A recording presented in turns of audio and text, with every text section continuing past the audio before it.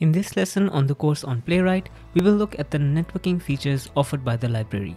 We will look at how we can monitor, intercept, and finally mock network requests. Let's go. Here we have a web application that makes a network request with the user provided key. If no key is provided by the user, then our server responds with an error message saying invalid request. And if we provide a valid key, which in our case is Playwright, the web application sends it off to the server, and the server responds with a list of actions that are then displayed in the UI. Now, in order to automate this, we have some very simple code which goes ahead and navigates to the action URL, gets element handles for key and load, and then fills in a value and clicks the load button. Finally, it logs out the output of the displayed message onto the console. Now, because we're filling in an empty string, we should see the response invalid request, and we see that in the UI as well as in the debug console. Now first up, let's look at how we can monitor network requests and responses using Playwright. Now for monitoring, there are events on the page object both for the request as well as for the response. So for monitoring requests, we listen to the request event and then we get a handle to the request object from which we can monitor the method, the URL, and any data that was posted. Similar to the request event, we can listen to the response event and then we can access both the request, for example its URL, and anything on the response, for example the HTTP status code. Now if we run this, we can see the post network request to the application endpoint, and we can also see the network response with the status code of 400 indicating an invalid request. Now monitoring is passive and the objective is to help you debug network issues in your application with simple logging. Now beyond passive monitoring, we can actively change the request or the response as seen by the web application by using interception provided by the page.route function. So we set up a route for any endpoint ending with API/actions, and then we get a handle to the route as well as the request. Now we can use routing for monitoring as well. For example, we can log out the data posted by the web application. Now when you set up a route, the web application pauses till you determine the fate of the network call by using methods on the route object. You can use abort to simulate a network error, or you can let the network call proceed to the server as is by using the continue method. Now if you run this code, everything will proceed as expected and we get to see the request data that is posted on the console. Now the continue method also allows us to modify the request before it is sent to the server.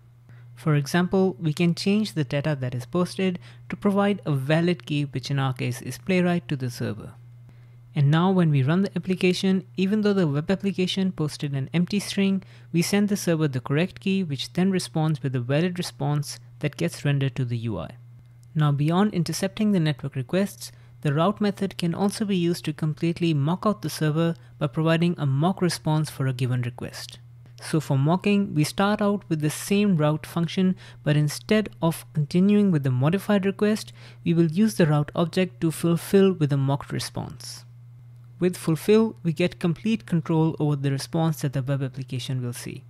Here we set the status code to 200, set the content type of the response as application JSON, and provide a valid set of actions as the body of the response. As far as the web application is concerned, it will observe this response as something coming from the server, even though it's coming from our automation code. Now if you go ahead and run this, you can see the application sees our mocked response.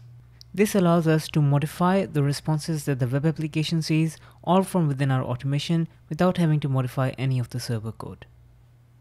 Now one thing to note about page routes is that once added, they exist for the entire lifecycle of a page. So if you want to set up different mocks for different interactions, you can wrap your page construction into a utility function that does the customization for you. And now instead of getting the page directly from the context, you can use this utility method called getPage to create a new page for you with the mocks set up ready to go. Now let's look at how you can wait for a web application to make a network request. Now we already have this wait for selector after the click, which ensures that this network call triggered by the click is completed and the response is rendered to the screen. Now instead of waiting for the selector, we can also wait for a response for a particular URL. In our case, we'll wait for a response from the API actions endpoint. Now we should start waiting for the response before we click the load button, otherwise the request response will have already happened and our program will be stuck waiting for a response. But if we move it before click, then the request never happens and the program gets stuck on waiting for a response. Fortunately, we can trigger both the setup on the wait for response and carry out the click in parallel, and wait for both of them to resolve using promise.all. And now the page is set up to wait for a network response, but we don't wait for the response to happen, and then we click on the load button, and using promise.all we wait for both of these interactions to resolve. And now if we go ahead and run this, everything still works as expected, but instead of waiting for the message to appear, we're actively waiting for the network request to resolve. And that's all for this lesson on handling network requests and responses in Playwright. You've learned monitoring, intercepting, mocking, and waiting. Smash that like button and subscribe for more content like this, and I'll see you in the next one.